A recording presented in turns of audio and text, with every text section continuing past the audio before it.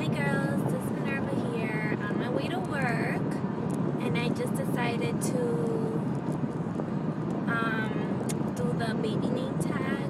I do not have a lot of names in mind, particularly 2 for girls and 2 for boys so far. And to be honest with all of you, is something that my husband and I are not really like talking about. I mean, I know one name that he really likes, and it's a girl name, but besides that, you know, it's not like we have a whole bunch of sets of names like others. So my first old-time favorite name that I've always said that I want to name my daughter this, and I've always had this name in heart, like I will say maybe 10 years already, and I haven't changed my mind about it. And it's Angelza. Mia spelled M-I-A, and Angelza A-N-G-I-L-Z-A. So in English it'll be pronounced Angelza.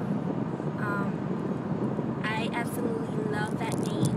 Mia, I think it's I don't even know the origin of the name. I just love the way it sounds and the meaning of it.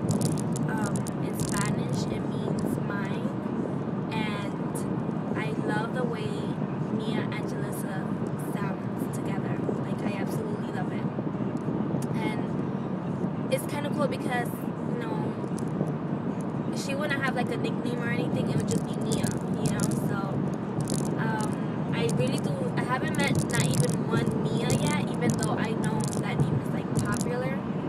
So until then, really, like, I haven't gotten over the name, you know, because I guess I haven't met anybody.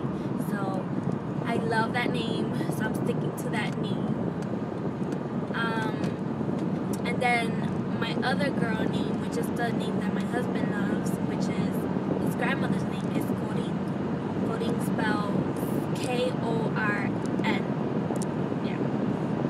So I like that name. I'm not like, you know, loving it, but let's say for example I do get pregnant and it's a girl, and being that we have had such a hard time, you know, trying to get our first baby, I might actually consider putting Korin somewhere in there. I don't know, doing some sort of magic.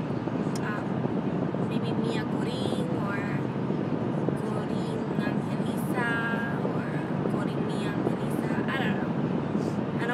I don't want her to have like 4 different names though. So I guess we'll keep talking about it. Now my boy's name, I absolutely love this name. The name Edmanuel. I don't have a second name for it. I love 2 names. I love a first name and a second name. My name is Minerva Magdalene. That's what my parents chose to name me. Magdalene, it's a Spanish name.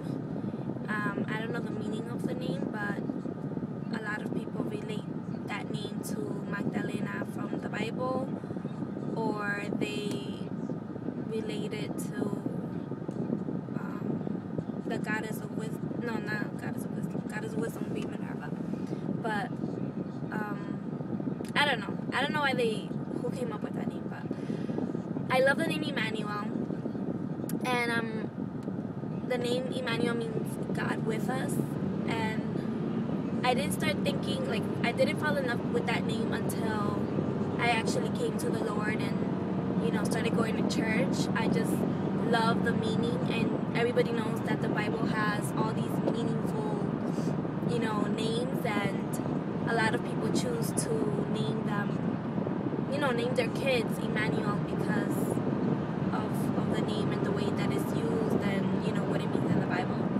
But I absolutely love this name because Emmanuel means God with us, and I absolutely feel that God has really been with me throughout this whole TTC journey, even though sometimes I felt, you know, really down and stuff. I always felt like he always uplifted me, and no question in mind, I knew So that's my second name, Emmanuel. My second name for boy, I don't know why, but this is also my all-time favorite along with Mia, is Armani. I love, not because of the brand or anything like that, because I don't even wear Armani, not even Armani Exchange, but I absolutely love the way that name sounds, Armani. Like, it sounds really, really nice and cute.